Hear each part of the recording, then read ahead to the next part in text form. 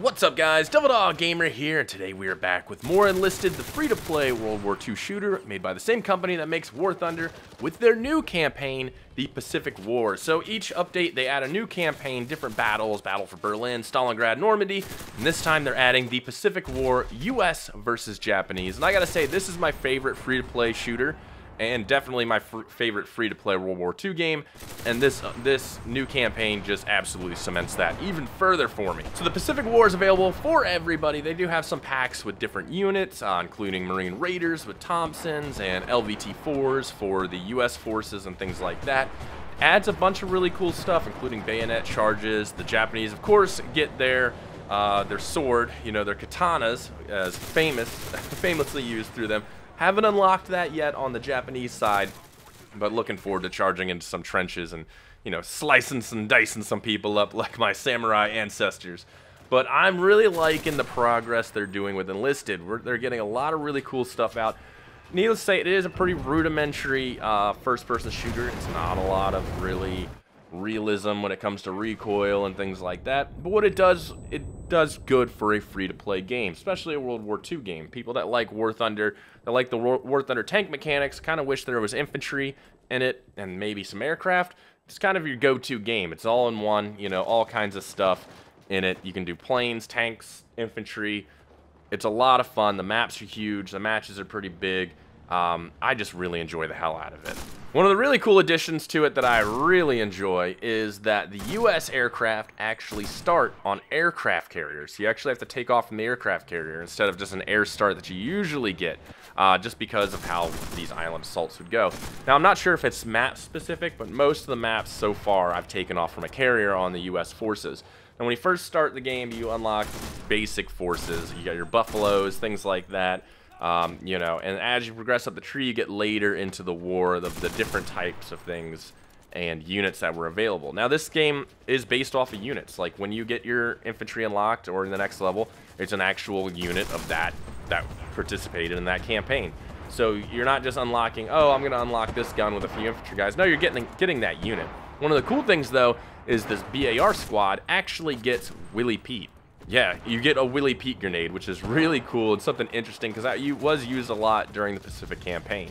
Now, I know some people, if you've tried Enlisted or you're thinking of trying it, are going to be like, oh, it's Gaijin, the grind's going to be really bad. The grind isn't actually terrible in this. You can max out a nation in probably about a week, which trying to do that on War Thunder would be absolutely impossible. But you can unlock the different units and get up into the levels of a campaign, because each campaign has different unlocks for different sides, the Allies and the Axis or the Japanese and stuff like that, and that's the way you unlock things. Now, where the grind comes in is leveling up your weapons and your soldiers into sending them off into training, getting tiers and things like that. But I'm going to tell you right now, if you are a decent player at a first-person shooter, it's not going to matter. I've fully unlocked certain crews and leveled them up to the max, and then other crews I just leave whatever, and there's really no difference. Like, I just still get the same amount of kills no matter what squad I'm using, whether they're leveled up or not, or they got the unique guns and things like that. Now, there's a free-to-play battle pass on it where you unlock some pretty cool things, and you can unlock some special weapons and things to give your crews. That's all fine and dandy. It's not that bad. As you play up organically, you unlock the battle pass, and it's really not much of a pain in the butt. And most of the stuff that's there to unlock with the battle pass is pretty much meh anyways. I mean, like, the bolt action guns are more powerful than most of the machine guns, and I prefer to use the bolt actions half the time. This game really isn't pay to win. I mean, some of the tanks, yeah, they get a little difficult, but the ground forces, it doesn't really matter. If you're good at first-person shooters, you can just take a standard squad and absolutely wreck people. It's not really a huge deal, and that's something I really like. When it comes to free-to-play games, this one's got a lot of interesting balance to it to make it to where, you know, if you're just good at a shooter, you'll be good at the shooter. You're not going to have to worry about, like, oh, this guy's got this gun and his squads and things like that. And that's what I think I like the most about Enlisted, is no matter what you do with this game, if you're decent at first-person shooters, you'll be decent at the game. But this Pacific campaign so far, I'm really, really enjoying. I was hoping this was going to be the next one, and I'm not disappointed at all. A lot of the huts you can just completely gun through and hit people through. There are a few things that need to be changed, like the Japanese can put down flak guns, which is kind of weird in their engineering tree. That definitely needs to get changed because it's been the Germans as the bad guy the entire time. So you can definitely tell there's a little things that need to be added to the Japanese that make sense. You know, because right now they're using German stuff because they've never had to not make German stuff because it's always been the Germans as the bad guys. You got North Africa, Normandy, Stalingrad, Berlin, the list goes on and on. Germans have always been the bad guy. Now you got the Japanese. They do need to add a few little things because the Japanese are here. Now, since it is the Japanese, though, you got to run into the problem where the Japanese tanks during the war were kind of doo-doo because they didn't need tanks, you know. Taking tanks onto an island was a huge task for them. Not for America. We could just drop Shermans wherever the hell we wanted because, well, we're America. So, but the Japanese did have some pretty doo-doo tanks. So I think once the tree gets unlocked more and it gets further into the campaign, the Japanese might have to get some miracles sent their way in the way of tanks. But most tank-on-tank battles aren't really that big of a deal anyways because there's so many infantry running around. Half the time if you die in a tank, more than half, it's probably infantry that blew up your tank. Because, well, a tank without infantry support dies a horrible, horrible death. They definitely have been making improvements to this game, but when it first came out, the aircraft were next to impossible to fly and weren't really worth using. But now they're a little more of a dream to use. They're easier to use. I don't really see too many issues with them, and they fly pretty well. They're not randomly stalling out like they used to. Are there going to be giant air battles in this? Do you like flying around? Probably not. You might get some air battles here and there. Kind of flies more like simulator, you know, single player, first person view kind of thing. When you have War Thunder, it's not really third person stuff. So if you're not used to that, you might have a difficult time. But the aircraft can be pretty deadly when they get bomb drops on a ton of infantry. If your team's working together and they're spotting infantry or you're calling in radio and stuff like that, you can do some pretty spectacular things with aircraft. Since this is the Pacific, you do get amphibious tanks, which is something I'm really enjoying the heck out of, being able to try to kind of drive around and flank forces with tanks and things like that.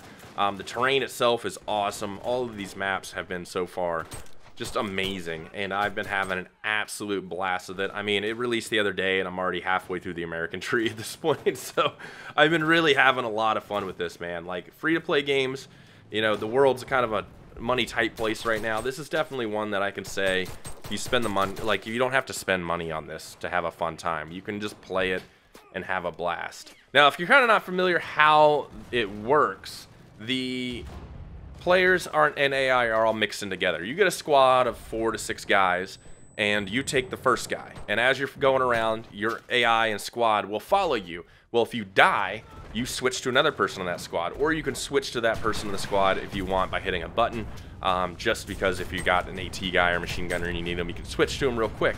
So when you're running into dudes, you're going to run into one guy and his entire squad's going to be with him, and you guys are going to be fighting each other and things like that. It's a really interesting take to make the battles larger, to give you as the player more choices of who you want to take out, and at the same time make the scale of the battle a lot crazier while not adding 128 versus 128. So that way, even if, you know, you join on a slow day, you're not joining into half-filled servers. They're going to be full servers, and there's going to be dudes everywhere trying to kill you. And the AI ain't no slouch either. The AI can absolutely mess your day up and give you a really damn hard time if you're not paying attention to what you're doing. And they've definitely done some work on the AI. The AI originally was absolute terminators and was difficult to fight alone. I'd rather fight players all day of the week. They've definitely toned them down quite a bit, but at the same time, they are pretty deadly. If you don't land your shots, they're going to look at you, and they're definitely going to kill you. So you have to have some kind of, you know, general FPS knowledge to be able to play this game and, you know, actually get some kills. But this is still my favorite first-person shooter that's free to play. I have an absolute blast with it, and I gotta say, if you're tired of the grind with War Thunder, the Pacific War is definitely somewhere you want to be and having a lot of fun with it. You can unlock stuff pretty easily and just keep your squads how they are and just go in and kill people and have a lot of fun. But anyways, boys, I want to know what you think of Enlisted. What do you guys think of the new Pacific War? And do you guys enjoy it as much as I do? All right, boys, I'll talk to you later. Peace.